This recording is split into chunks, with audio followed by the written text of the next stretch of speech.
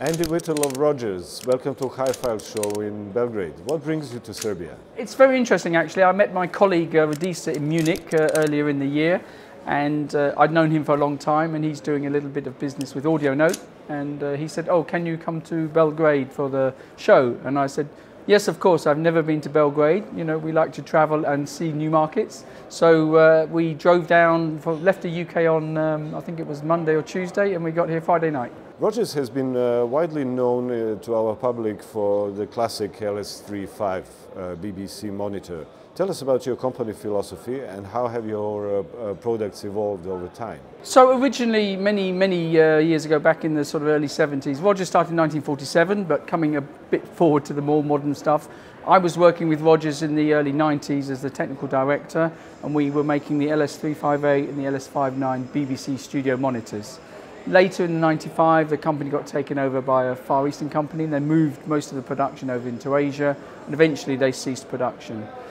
The last couple of years, I've been working with Audio Note, and the Chinese people were talking to me about the possibility of reintroducing the 35A. So I said, "You can do it, but we need to make it in the UK." Okay, so we went back to the BBC. We have a BBC license to say that we can manufacture under license, and we started manufacture. It took us a little bit longer than we would have liked, but we're now in full manufacture and we're presenting at the show. What is today's customer perception on some characteristic details on LS35, such as stapled Velcro tape and the foam frame around tweeter? Well, again, if you look at the initial BBC design, because back in the sort of 70s when the BBC were researching their own speakers to use for their own broadcasting, they had the Tigan grill material, the felt around the tweeter to help the dispersion.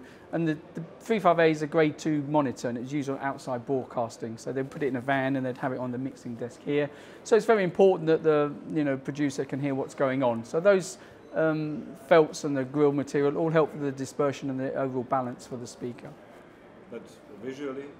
Visually exactly the same. Visually there are no yes, objections. exactly the same.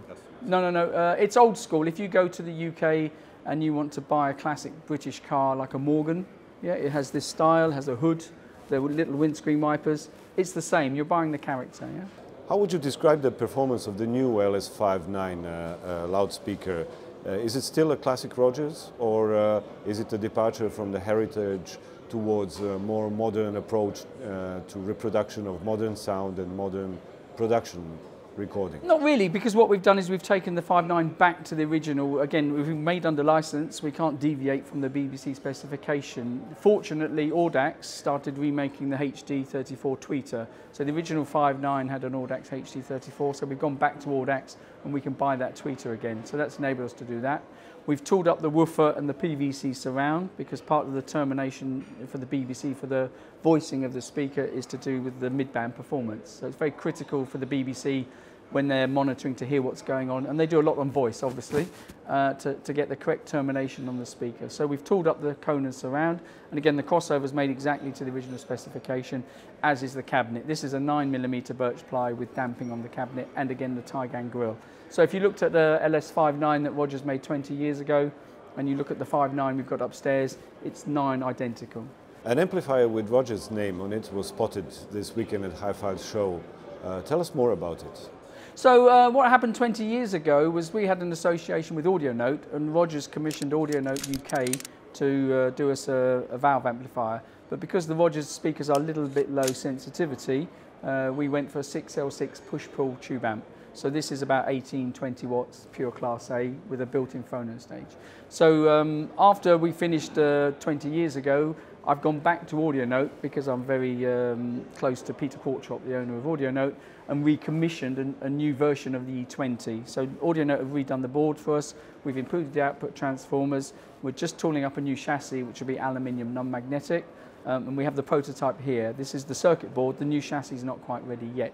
So early next year, we will reintroduce the E20. So we've got the LS35A BBC Grade 2 monitor, LS59 BBC Grade 1 monitor, and then the new version of the E20A Rogers tube amp. That will be all assembled in the UK. What would be the best loudspeaker match for E20 loudspeaker? It's interesting because it being a tube amp, the output tappings are set to 8 ohms. So the 5.9 is 8 ohms, the 15 ohm 3.5A is obviously a little higher. But again, the 3.5A is very good for close sort of, I would say, late night listening, and the 5.9 is a higher SPL speaker. So they have a similar character. So you can use the E20 like we have upstairs with the 3.5, and then if you want a higher sound pressure level, you can move up to the LS 5.9. But you can use the E20 to drive both. Thank you for this interview and wish you a successful exhibition in Belgrade. It's a great pleasure being here in Belgrade. Thank you very much.